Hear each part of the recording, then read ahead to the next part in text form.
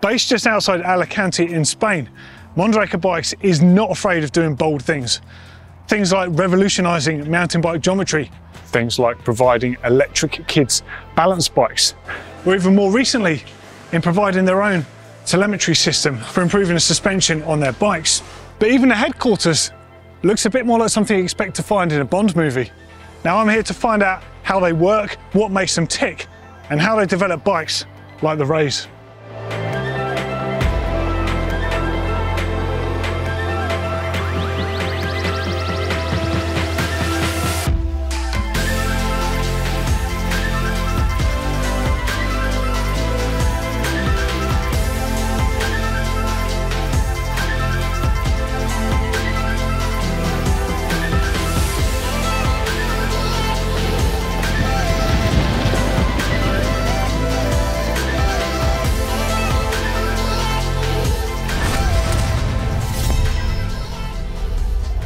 Mondraker is a brand with roots in racing. It was founded in 2001, and this bike here was their first bike, a petrol downhill bike. Now, as the company found its feet, the innovation was definitely fueled by racing, but over time, the next 21 years in fact, the company has found other ways to sort of develop the bikes. That said, a couple of obvious ones are still inspired by racing. The Enduro focused Super Foxy, the downhill focused Summon, but there's a new bike, the Raze, which is a trail bike. And that's the bike that Mondraker have invited me here to find out a bit more about.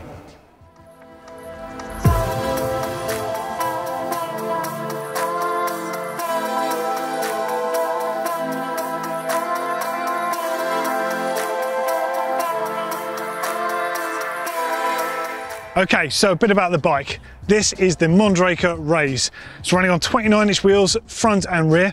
It's running just 130 millimeters of travel on the back via their zero suspension system, but it's running a massive 150 on the front with a Fox 36. That is pretty telling.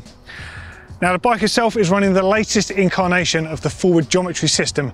Now, that is really a line in the sand as far as geometry evolution goes.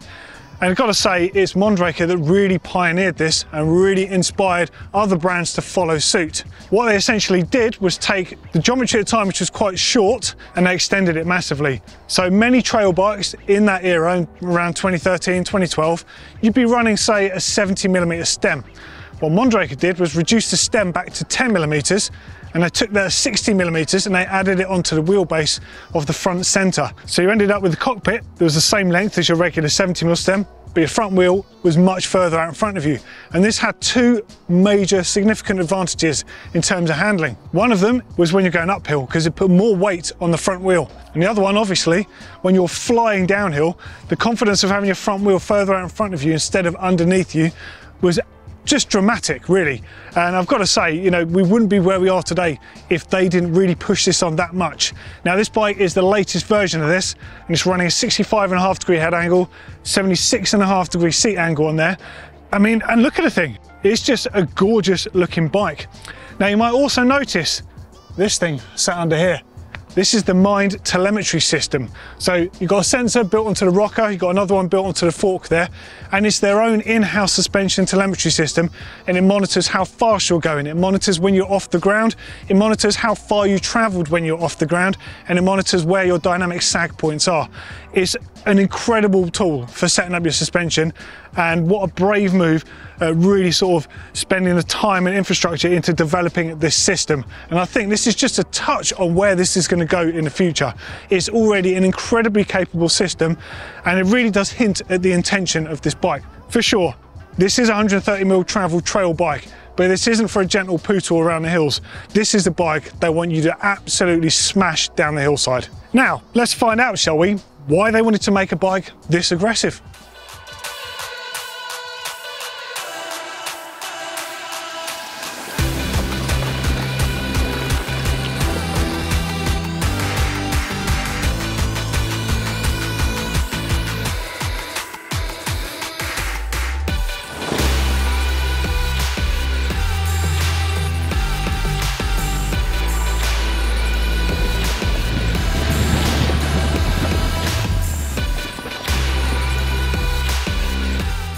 Okay, so Louis, do you want to tell me a little bit about just the concept behind this bike? So I'm aware that it's got like a 150 fork, 130 back end. Yeah.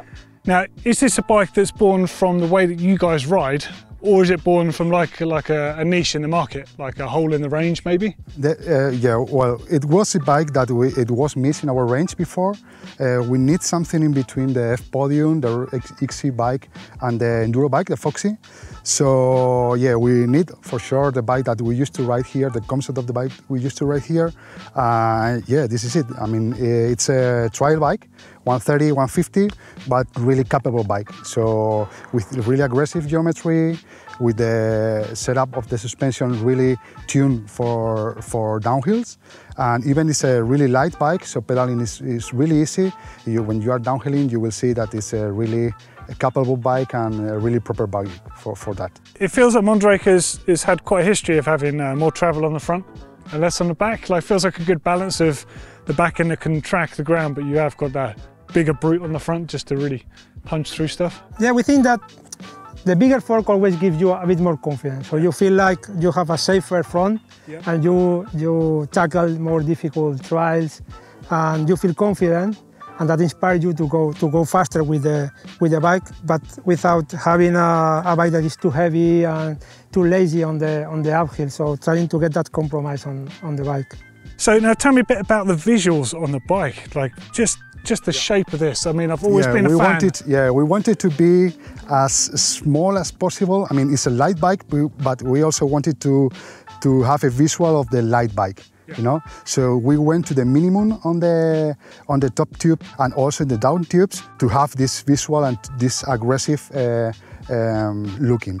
So even in all the sizes, this is an XL size, and I think that in the market are few bikes in big size with this kind of looking. I mean, that's such a beautiful looking even in the big size.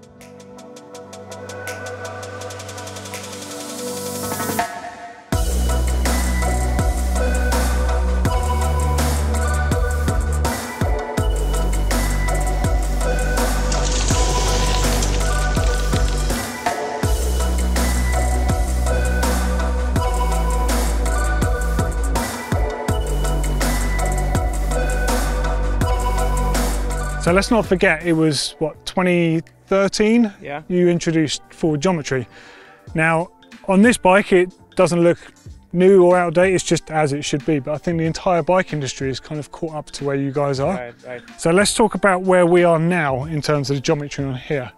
So what we're running, so this is obviously a size extra large, and it's a trail bike. Yeah, this is a 515 reach on this particular bike, and this is like the latest evolution on geometry from our side. Somehow we wanted to get like the pedaling efficiency from a F-Podium and the suspension capability on a Foxy into one new bike. So it's a slack head angle on the front. You say yeah, it's 65.5. Head angle is 76.5. Seat tube angle effective, and it's around 34 centimeters bottom bracket height and 43 and a half chainstay length, and yeah, basically a good overall balanced geometry. And well, for us, the reach is just a tiny bit longer than a Foxy Carbon, for instance, but it's not super extreme geometry, but by the numbers we're used to riding. Yeah. So like 120mm travel trail bikes can feel quite firm. Yeah, they don't feel very planted.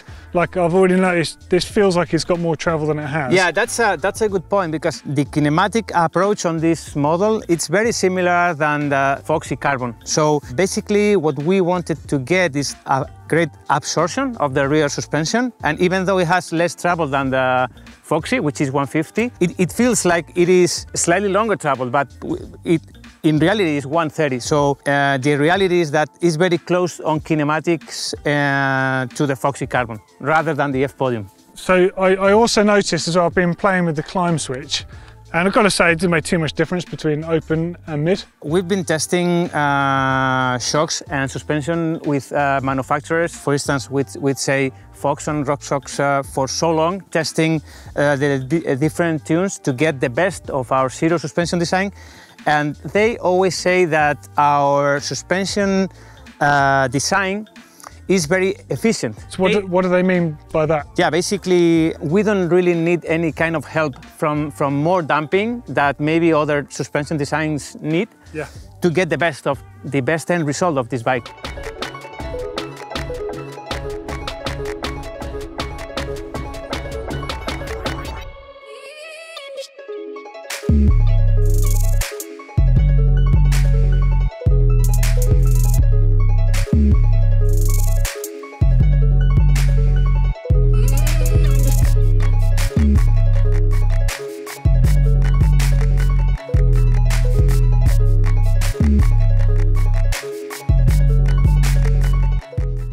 When you're designing any bike, you're going to need to ride working prototypes. Now, the first stage of that is by having an aluminium prototype. Mondraker will have 2 or 3 very slightly different iterations, perhaps slightly different kinematics available to test the suspension on there, or slightly different geometry refinements there. Now, the aim is to make sure that the bike fills the design brief, to make sure it rides exactly as they intended. Now, this particular bike has got prototype shock on there, so they will have also been testing different shock tunes to make sure it matches up to how the back end feels. Now, once they've actually mastered the feeling of the bike in aluminium, then they will move on to carbon. Now, the thing with carbon design, it's not just a case of making a clone of the aluminium frame, just sending it to the factory and getting them to reproduce it, because there's so much more to take into account. Now, the layup of carbon is everything in the way that carbon bikes ride. The way they lay the carbon up and the amount of layers of that carbon they have can dramatically change the way a frame feels. Now, for example, if you just picked high modulus carbon and made a clone copy of this frame, it could end up being almost unrideable because it could be just too stiff everywhere. And what's going to happen is it's going to transmit shock to you. So they need to refine the process of how they lay up the carbon, how thin the carbon is in certain areas, and the way that the carbon crosses over with the weave. It all ends up to basically offering you what you need. A frame has to have compliance, otherwise it won't be rideable. Now, over the years, Mondraker has managed to refine this process. Now, perhaps it might have taken 7 or 8 different frame layups, front and rear, to get the optimum in the past with bikes like the Dune. But for the Raze, it only took 3 configurations. Now, that really is progression within the company. So one final question I've got to ask. Right, there's a lot of beautiful bikes out there, but this blade of a top tube is that's like the Mondraker look. How, that looks impossible to manufacture to me. Yeah, the thing is that was probably the hardest area from the whole frame to make it happen, to manufacture. At first sight, when they saw all the sketches and the shapes we wanted to achieve, they said that they probably wouldn't be able to make it happen. But finally, they got it, and yeah, that's one of the key areas of the bike. So would you say that working with the manufacturers in the way that Mondraker does, that they've helped you make your product better, but you might have arguably helped them manufacture things better as well? Yeah, we're always pushing the boundaries, maybe also on frame design, and somehow, probably, yeah, that also is a key thing also for them, and pushes them to make things better, and I think both parties win.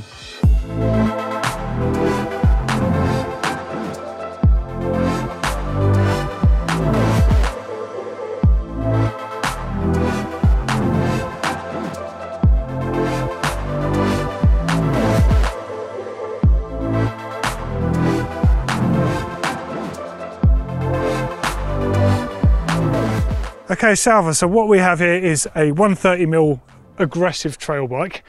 Now, I think I really understand this bike. It's the sort of style bike that I love to ride, but this must have logistically been quite difficult to spec out, because you could go too small in terms of the capabilities of the components, or you could go the flip side and go too big.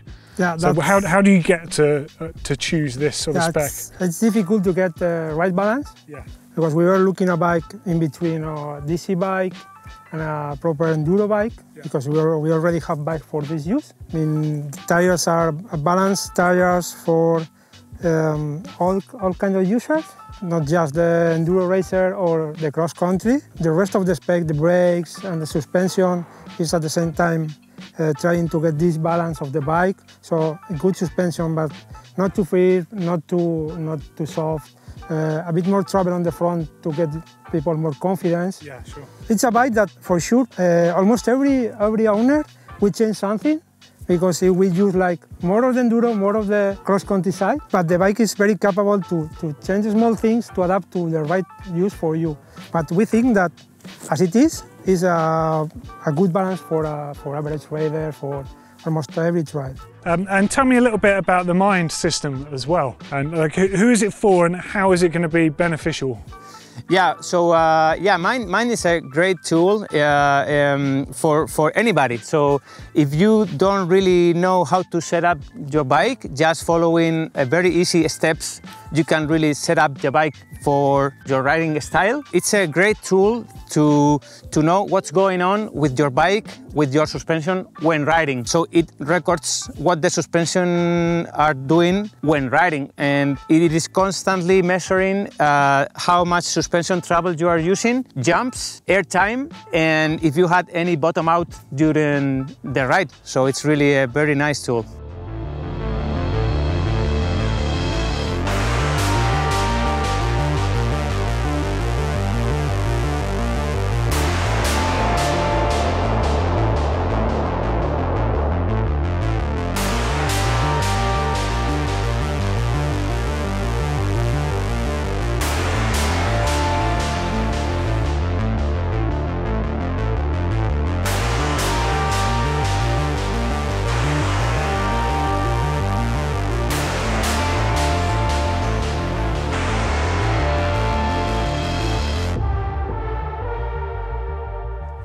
What can you say? This is the warehouse where the SRAM, the RockShox, the Fox, the Shimano, all the stuff comes in here to build up all of the bikes. And now what's going on behind me and in front of me here is pre-production. We'll have things like the hoses put into the frames, cups put into the frame sets, and as you can see behind me, a number of other preparation things going on. So it takes about 7 people to put together a single frame, but most of that is in pre-production. The last stages, which happen upstairs, which we're going to go to in a minute, all happens by a single person. Now it takes between, I think it's between 8 and 12 bikes a day that they're going to be putting out. It's about 200 bikes in total, and the time does vary depending on the style of bike. Like a kid's bike with less components is going to take less time, so they're going to make more of those, whereas e-bikes, obviously there's a lot more going on with the motor and all the wiring, loom and stuff in there, so it's going to take a lot longer. But yeah, like I said, about 200 bikes a day they're putting out here, and each one is done by hand. So after pre-production, all of the frames come down here, so they've obviously got their hoses in place, ready to be assembled. You've got all the forks and all the other components here. Each of these will be assembled by one staff member on one of each of the 8 rows here. Now each of these 8 rows features a Part Tool electric work stand. These are double-sided, remember, so that's 80 of these currently. That will be going up to 100 in this one room, which is just crazy. Now on each one of these work stands you can see a little display, and the display has a step-by-step instruction including torque settings and all the vital stats that each one of these staff members need. So they're responsible for building one bike per person thanks to the pre-assembly system. It's incredible to see. Each one of these people is an absolute expert in what they do. Okay, so after the hive of activity we've just been seeing in the production facility, you end up with a completely finished bike. So this is a brand new Raze ready to go in the packaging. Now here is one more cool thing about this company. The packaging behind me, as you can see, is 100% recyclable.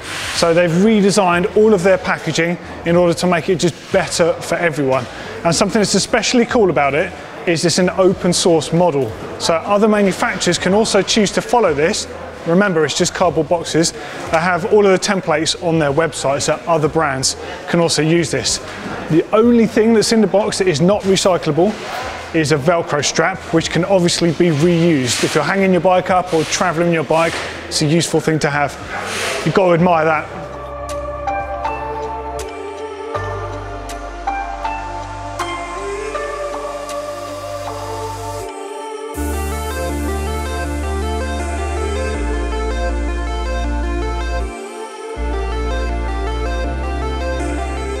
The market now, like all bikes are really capable. Even like the F-Podium, the cross-country bike, you can ride so much on it.